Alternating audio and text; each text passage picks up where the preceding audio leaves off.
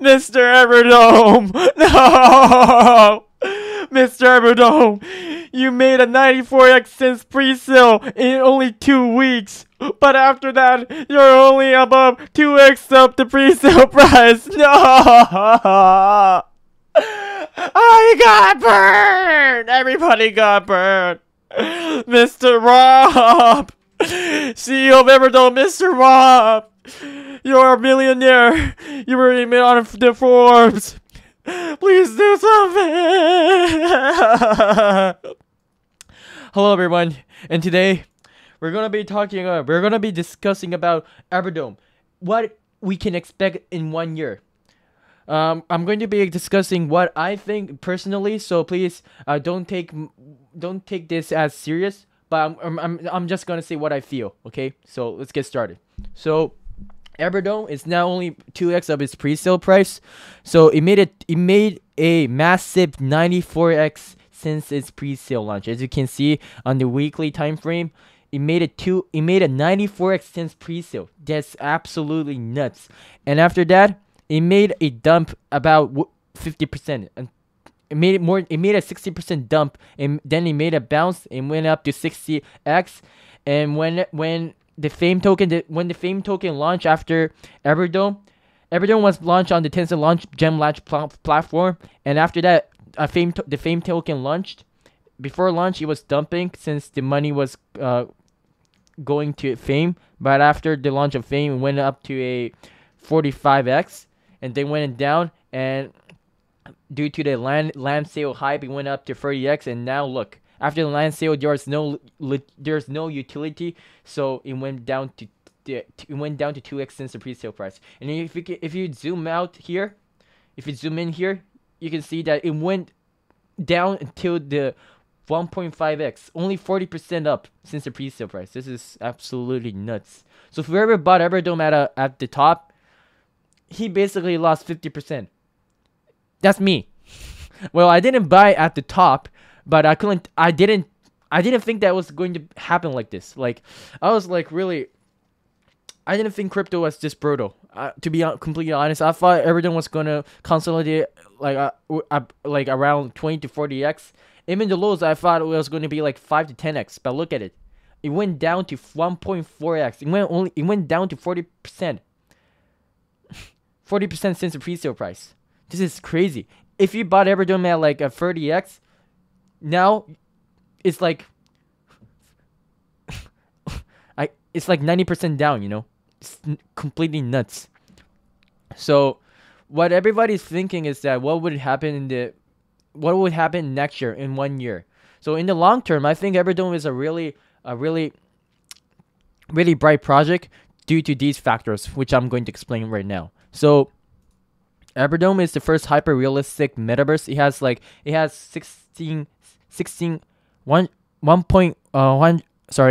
160k followers on its Twitter. So as you can see, there are many likes, retweets. They're expanding their team even now. They're going with their Astro NFT, so they are active on social media, unlike MetaHero. So in my last video, I made a video about me losing 500k. My 500k became 10k. I made a video about that. What I said in that video is that I think the new CEO doesn't know how to marketize their project. But as you can see over here, they are very active on their social medias. I can see likes. I can see incentives from the followers, and I see many people reacting. I don't know if it's positive or negative, but I do see these core investors which are interested in the project. And one big factor that actually surprised me is that Everdome is going to be presented at the Dubai Future Museum at Dubai. So for people who don't know what the Museum Future of Dubai is, I've been there once. It's like this place landscapes. This place depicts the future of Dubai in 70 years. So it basically shows what Dubai will look in 2070. Sorry, in 50 years. It basically shows what Dubai would look in 2070. And even the Binance CEO sees it and went there, and he also recommended to go to this place if you would have visited Dubai. So Everdome is going to be presented here as a Metaverse booth corner. So this is quite like impressive. Like not small projects, small companies can be presented here. They need to have some sort of connections to be presented here.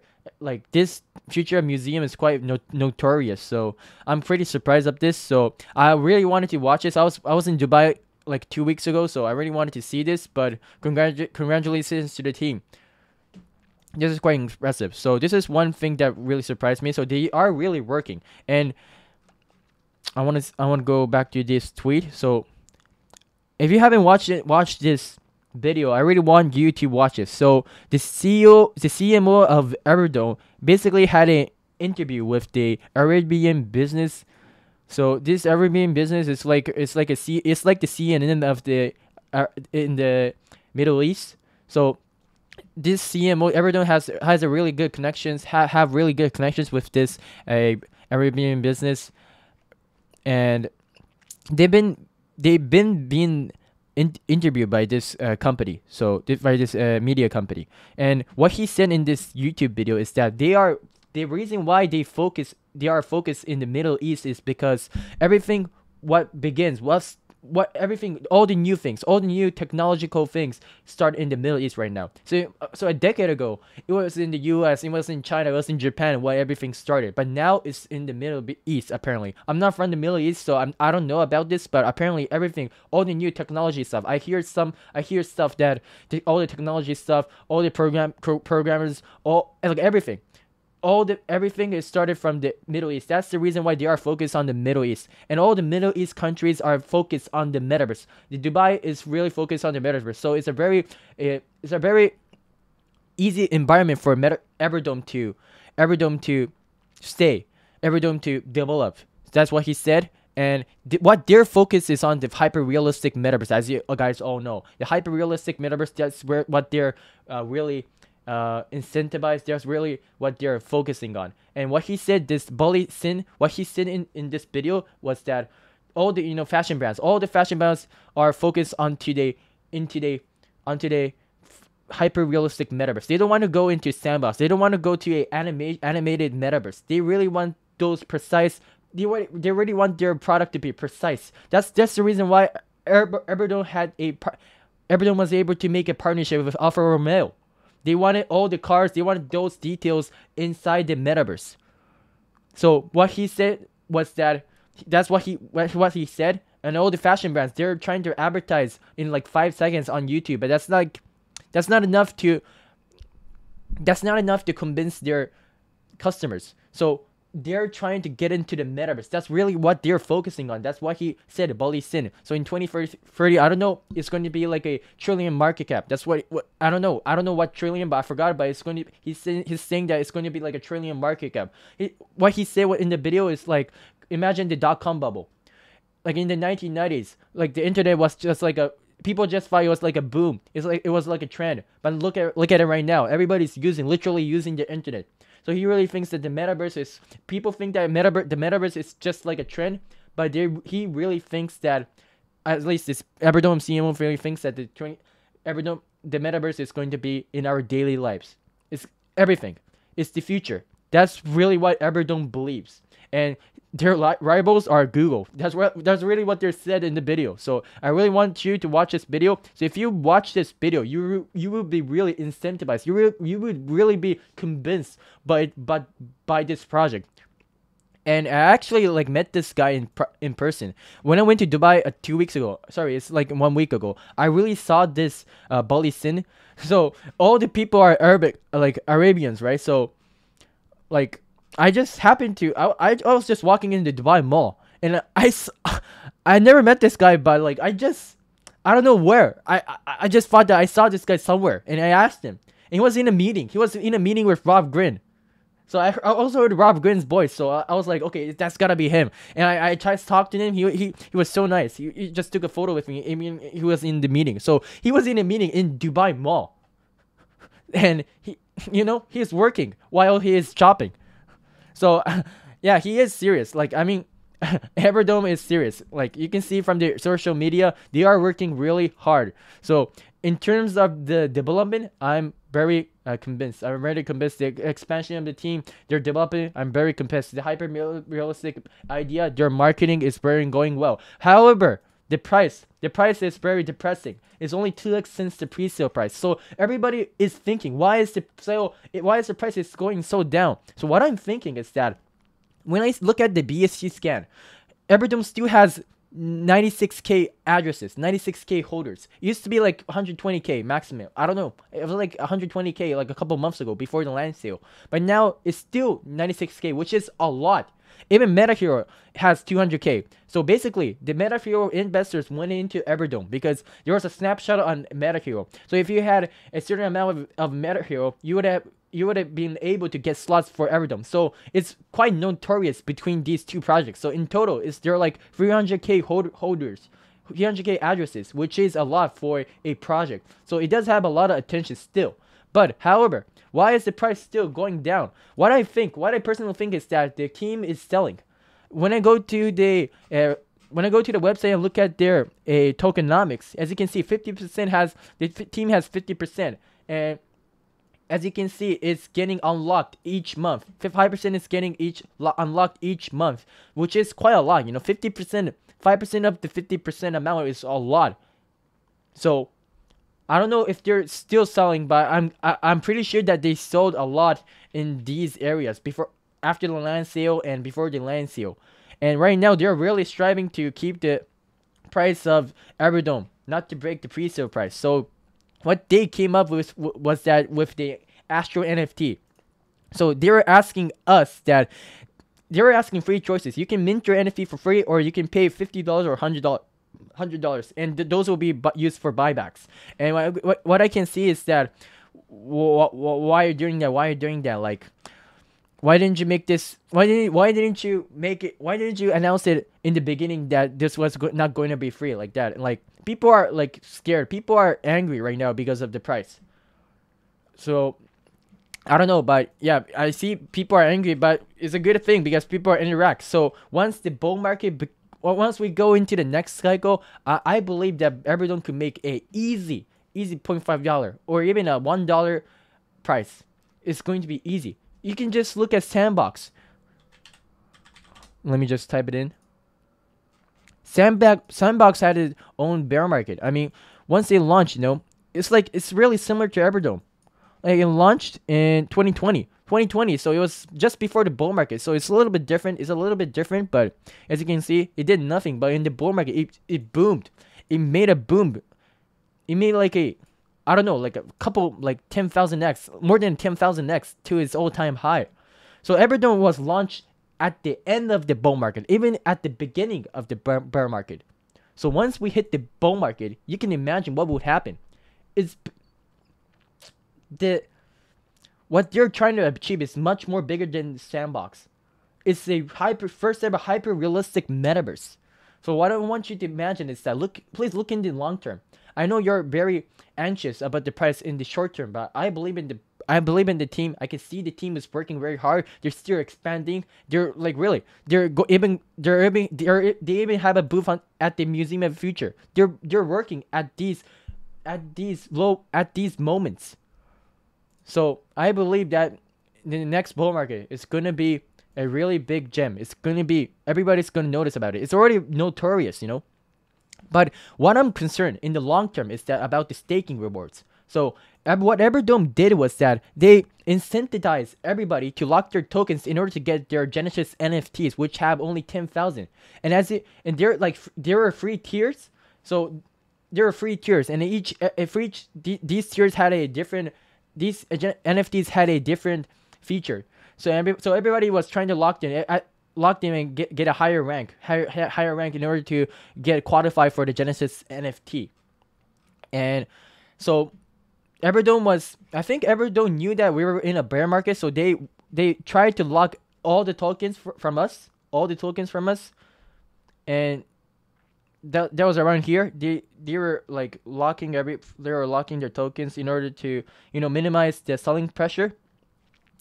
But it didn't work. You see.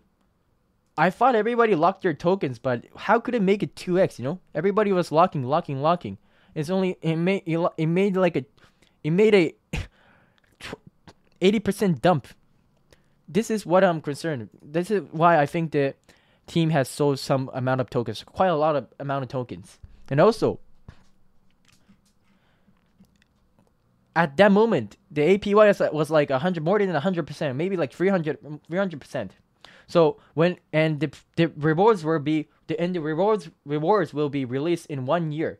So whoever locked their tokens, what like the average person will lock their tokens in like April or May of this year. So in 1 year, their tokens will be unlocked if they have already locked their tokens. And these rewards will be also in the circulation, which is a lot. He put like, I think Robert Graham like put like 10% of the total supply into this pool to incentivize everybody to lock their tokens. So in the long run, there will be inflation. However, the Everdome team is still fighting to kill this inflation by burning their tokens. If you go to their Twitter, you can see that Everdome has burned their tokens from Tencent. So they had a partnership with Tencent, and Tencent was only 1% of their total supply. And Tencent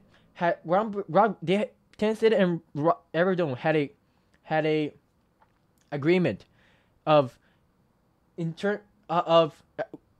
burning their tokens in each other. Rob Green was holding approximately 4 million Tencent tokens, which is about 10 million USD worth of Tencent tokens. If Rob Green sells his tokens, Tencent agrees to sells their tokens, and that's what happened. So basically Rob Green burned his 10 million USD for Everdome. So he's really committed to this project. This is why I also think that Rob Green, the Everdome team, is really serious. Who would burn their own assets, which worth 10 million? I know this guy's rich, but nobody would burn their tokens for their own project. Like I can tell that he's so committed. So even all the tokens from the land sale got burned. 1% of the total circulation got burned. So this is quite big. This is like a quite big achievement. So on the contrary, I am concerned about these staking rewards getting unlocked in next year. But I know that all these rewards aren't getting unlocked at the same time. As you need to claim your as you need to claim your rewards, it's going to be like, it's not going to be at the same time. I think it's going to be like a 1 to 3 period of time of inflation. But when we get into the bull market at that time, I think things could get better. So maybe you're asking when will be the bottom for Everdome? This all depends on Bitcoin. Bitcoin drives the market. If Bitcoin goes down, Everdome goes down. Bitcoin goes up, Everdome goes up. And this orange line is a 20-week moving average. It's a very important factor in the crypto market. So if Bitcoin consolidates above the 20-weekly moving average for a while, altcoins pump. That's what happened here. But when it went below the 20-weekly moving average, everything died. You can see in the charts, everything died. So it needs to get above the 20-weekly moving average. But people may ask, when would that be? That's what I personally think is that is after inflation gets controlled. So basically, the Federal Reserve is hiking right now. They're hiking. They're increasing their base points. So they need to pivot in order for risk-on assets, including crypto and Bitcoin, and other stock markets. Bitcoin is a risk-on assets. The stock market is a risk-on assets. They're correlated, as they are as Bitcoin and the stock markets are risk-on assets. So in order for Bitcoin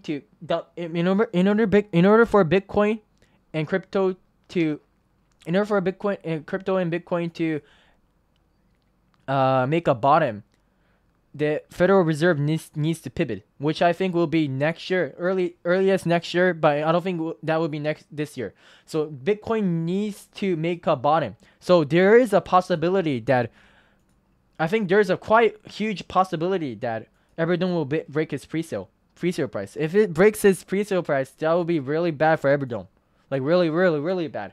And as still 20% of the pre-sale tokens haven't been locked, there's still a lot of selling pressure. So I think there's quite a possibility that Everdome will break its pre-sale price. So be careful, guys. Be careful until the Fed pivots, until the sky gets clear. I do believe that it's really risky to buy alts and Everdome. So in the next year, I don't know what's going to happen in the next year. If the Fed pivots, if Bitcoin finds the bottom, I think it could go like a 10x. I think it could go to 20x. But in the next bull market, I'm very convinced that we will reach an all-time high, at least the prior all-time high. I'm looking at like 0.5 USD dollars. Everdome is going to be a winner. So that will be it. Thanks for watching, guys. If you like the video, please subscribe. I just started uploading YouTube videos. Please leave a like. Please leave a comment. And please follow me on Twitter. Look at the descriptions. Look at BYBIT, Binance, Bitget. You get like OKX. I have special links for you to subscribe on, sign up on. You get incentives back. So please, thanks for watching, guys. Please subscribe. See you next time. Bye bye.